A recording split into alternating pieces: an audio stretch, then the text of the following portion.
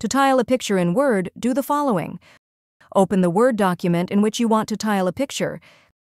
Click on Page Layout or Design, then click on Page Color. Click on Fill Effects. This opens the Fill Effects menu. Click on the Picture tab, then click Select Picture. Select the picture or image you want tiled, then click Insert. The image will appear in the preview pane of your document.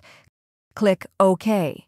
Your picture will now be tiled in the background of your Word document. Drag the Zoom slider button to the left or right to resize the tiles as desired. Click on File and select Options. This opens the Word Options window. Click on Display in the left pane of Word Options. Place a check mark next to Print Background Colors and Images. Then click OK. Your picture is now tiled in the background and will print in the background of your Word document. If you found this video helpful, please click the like button and subscribe to our channel for even more helpful tutorials.